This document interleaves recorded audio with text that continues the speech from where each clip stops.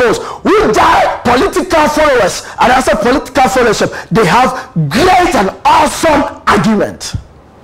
Tugu, and divert to attention. Seek wisdom, me patrol. Tugu, it is diverting your attention. 1 billion, 1 billion, 1.5 billion every month. Busumi biya sika and that record so say you know na the end record so eh.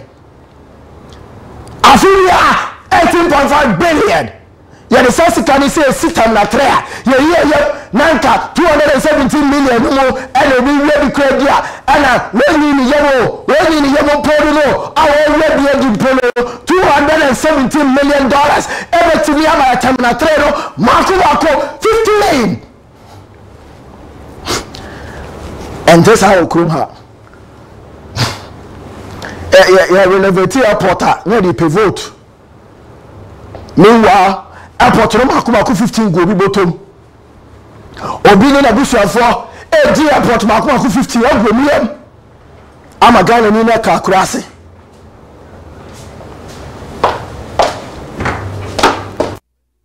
Eguni yam ama Ghana ni no waka kurase. Se Ghana ni so tu kwaya. Wa he crowd asasa wa oba no one can pumpuni mantem asa no oba be who play.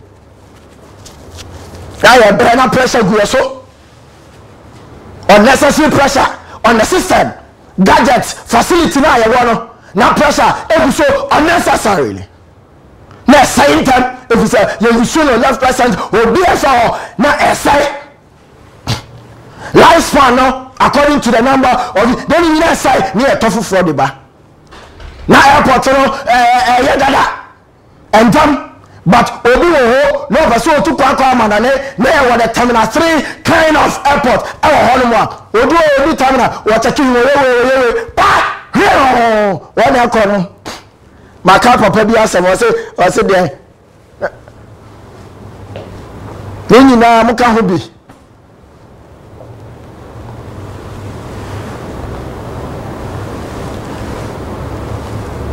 Sasem Sikaya Yakawasem $3 billion US dollars, 18.5 billion Ghana cedis, 1.5 billion Ghana cedis a month, no. Okay, Osaka and an comfortable house in Wasem. Osaka Ghana really fit him. You need them. A teacher for me down the Fena or Mampay, 10,000 house. Emra, Ebaya Benyamasi, Cremonisa Alhamdulillah. Ama Cremonisa say Alhamdulillah. Christian say, God willing. Oh, we hope to see. Oh, we bless God because I didn't know mono. Yan fast daman coupon. That teacher knew that bonten near the Asadam coupon. Na Ghana nibi afa a down the niyem near the Asadam coupon. I mean in the hall. Now me and yas the piano pill. Engineer, oh, Babu Moho. Kenny Abel. Oh, Kenny Abel. But when a cool uncle.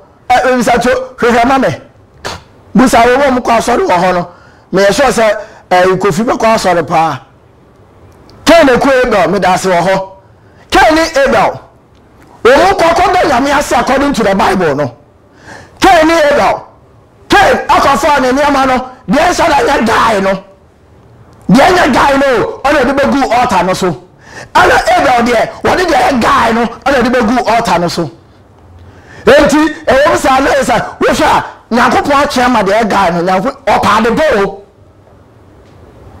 na che se nyankopon kwa wo guy enti no cha sa cleanliness is next to ono nyankopon wudi huni ala se wo kwa wo ono anka se opa wa se wo twebe no enti du huni what I say du huni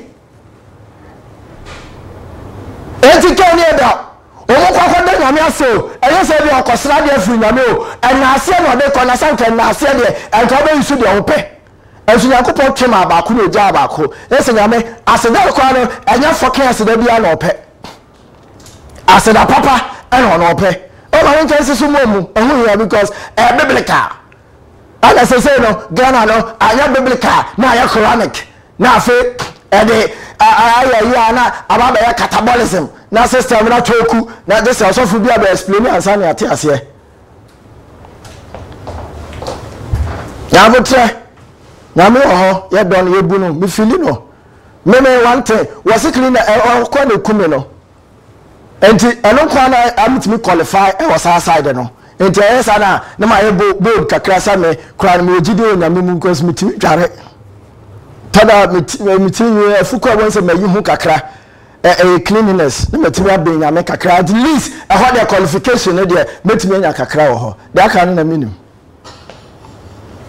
enti aseda kra no even to the Almighty onompo kra no enya sida bia no oje so enya mpaye bia ena bebo amfaso wo so we dey contemplate say we di mu enya aboso oba developmental project na wanya no wo say your friend say nyame ya adomo a nyame wa ya adomo wie ama obi abobosia ama nyansafo nim defo contractors e wo man mu e fa bia free ho ahwan aba yanko yenim sagreme your affordable housing project e wo ho etwago TV no so ade efe abuzigi yay ebi pro kumasi na ebi pro timer we no 6 quarters na dem say progu yesi me akwa me ba kwa yes quarter wo ho once me protect you yes some term 5 years and am afa na me 5 years metime si dey see what I say? Maybe 5 years. Enya Ghana for nsem bia adoma anya adoma Ghana for do say me betime si we 5 years. Enti say me kotre no keke 5 years na mra kire me say betime afa. I say na answer mafa. Of course. No. Okay, of course no ba ku bia no am the power. Of course. E me da so ho mi na ba. Okay na me feel say di. Enti no me akasa no sagrama ho me kwa kwatena ho na makoko pefie ba kwa guy pa me so ya no pa na ma fa me phone na me twa selfie wanim na me atote stuff of course and I said of course yes na me atote stuff na me fans after 5 years me landlord if you say me ka ese wanim onyam wa wutie say 5 years beso na sagre me housing ya do say you know me e ma Ghana ni a wa bo bra kakra wa ya na do so opo be atra e ma no koto ofie no ntram de be jale ho awon konye gudan ni mu nyina po be se ko hotema be se ko kumasi asante mantemu affordable house in the wall na hade this housing unit ba ku bia na se 5,000 housing units me person me call individual corruption no me person me no national corruption no individually esa edanya esisi ho ya wuhwe ya kwaji loan 200 million ana for money so ya kwaji loan 200 million every credit suisse international say they about see 5,000 affordable housing ya confirm contractor wa Brazil $80 million every man contractor need to move $40 million e ko to account mo Brazil and move $40 million it's 600 out of 5,000 housing units 600 out of 5,000 a deficit of 4,400 units of these beautiful houses you are seeing yenyan koji yesika o e dan no so kra no 600 na wasi no onyan sinwie ye $40 million no so a that offshore no there is no evidence say what they are no correct purchases and preparations as it were or as it's supposed to be from the international contractor of Free Brazil ever see this unit no enti when they are open American Wasemo total in total they will war e wo ho ya fe when they are say contractor na we di you find say government official we now campus no you think esi way esi wo bebre no you think esi na sika in every single year e go down the drain any special purpose bia N7 no and I say any Ghanaian regardless status or escort across or Ghana ni say escort at down we na enye sika no go into corruption na see that escort at ma emfaso wo so sika no go into a wrongful pocket.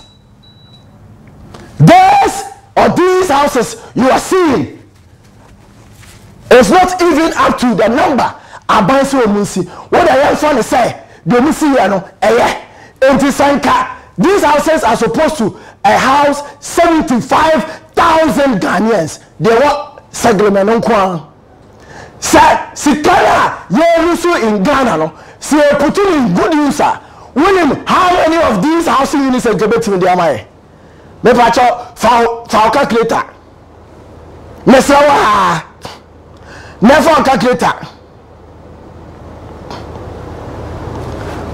never calculator now everybody America tell me say segment housing unit to know I don't want some Namiko the total amount of money I see housing unit no I go on them now a minimum we have been paid here yen can want some $229 million say over $229 million now what divided by $3 billion let us say housing unit we all go no as I have 5,000 no a bit me 7.15 and in case 5,000 of the housing units here and therefore 75,000 people are. So 5,000 times 75,000 Ghanaians. What I also want to say, I'm going to see when to make the annual amount for the top. Now 5,000 times 75,000 Ghanaians from US quarters now got them. And I say women are called benefit and can will go down the drain just like that. Now you need a purpose be you need the interest cano ako mama try and tell me aba me aka say we dey me say shit no but try say what here na my hard sasika we $3 billion it can get us 15 or 5,000 affordable housing units. Oba, 5,000 times 75,000. Now you say Ghana for no doa and cafe bako. Ye obu ya hosa Ghanaians. Ye obu ya hosa politicians. Ye obu ya hosa Ghana mpenyimfo a. Na ye the private ya ho 375 million. Me pacho boso 375 million. Say dollars, say cities. Where your heads numbers? Where heads? Okay, so 375 million heads. Not just Ghana and corruption crack and a corruption queer. And in Ghana, but let's specify. I will be around Ghana. I'm out to yeah, Ghana. Da benda. I'm a Ghana. Da benda. Because of corruption. So, I don't BB.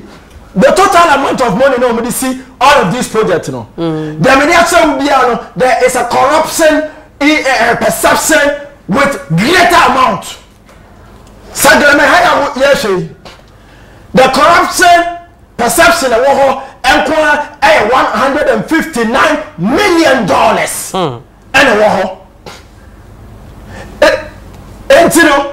So $159 million corruption perception and I was agreement home kwa what I have to say 600 now was Ghana phone cut them when they didn't call young for another 217 million yes I'm for money from one should be no one see the same 600 no people from the company see the same 600 at the end of the day Ghanaians every single Ghanaian out of the 30.8 million Ghanaians, everybody could get a house.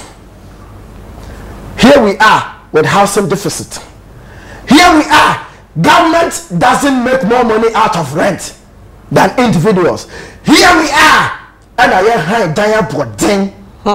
Just because at the end of the year, our favorite party now what to about man and all the dear so our favorite party, I'm making sure so I am high and on record no.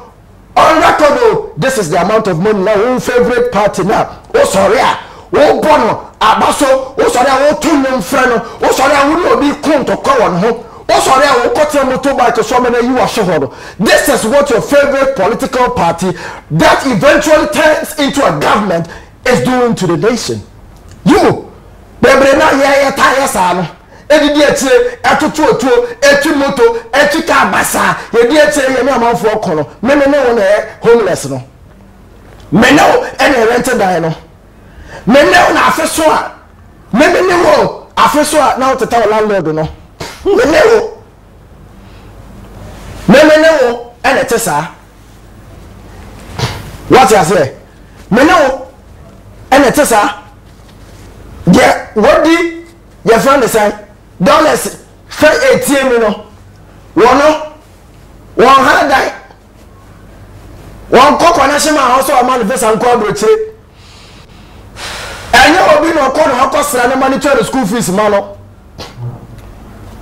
one pe your friend say ejetre e de diga one kobo bosia e de em for interest nto no so minia we de mama ma rest kakra na de mama rest ya de be boa me is message sheet no anoording pe ye niama hayen wo ye man mu ena minia be ma abobosui na se ye ka se ye tena se aye hwehan dia na ye ntimemufo no ena ye bre mama ye ndwene yan ka se ye ho esan se menyanka eye mo menhu hia onu minim se wenya topic dia anko the rent law no edi ebesie ni esan se yeni mu se rent control law eda ho NSA ensese omoje 1 year 2 years omoje na 3 months 6 months omoje nenso kamia ye se yebu yeni eguso amasese ade 2 years se uni 18,000 1000 Ghana a month na 15,500 Ghana a month ni nyina be 36,000 Ghana cedi